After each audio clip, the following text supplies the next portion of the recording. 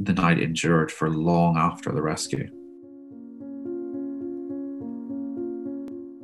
Today we are talking to Gareth Russell about the Titanic. Bomb of grief that just kept exploding for these people when they realized there weren't other rescue ships, when they realized that it hadn't been women and children first, that in many cases it had been women and children only into the boats, and that their husbands and their sons and their brothers and their fiancés were among the frozen corpses that they could see in the distance. Everyone in that boat made it very clear they could not persuade passengers to get into them. They started a music concert in first class and lit up the lounge and started serving cocoa, which doesn't exactly scream, get in the lifeboats, there's a problem.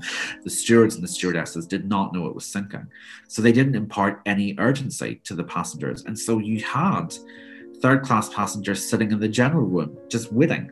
Astor, on at least 2 occasions, declined putting Madeline in a lifeboat because he thought the Titanic still felt so secure. I wonder, was the Titanic part of when we started to really lose the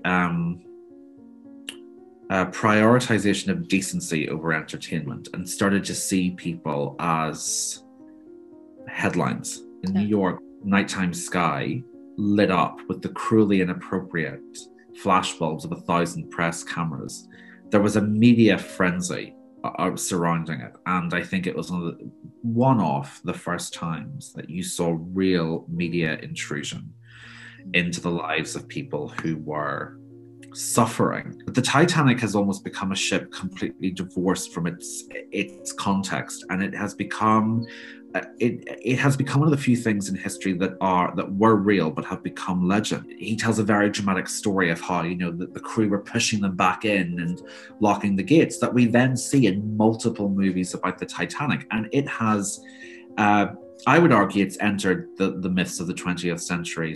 There were a lot of engineers from Belfast who sacrificed their lives to keep the power going for as long as possible. And they did really until about 3 or 4 minutes before it sank, which is an extraordinary thing. What happened to them on the lifeboats was pretty horrendous in terms of not just the grief, but the physical impact. The doctor in the Carpathia wanted to amputate both his legs because of how badly damaged they were from exposure. And he said, no, begged him not to, and got up and walked in agony until he could prove he could keep using them. The number of times, that first-class male survivors were accused of having dressed as women. Male survivors had started there and then, just when it became clear how many people had died, they'd almost started to apologize for living.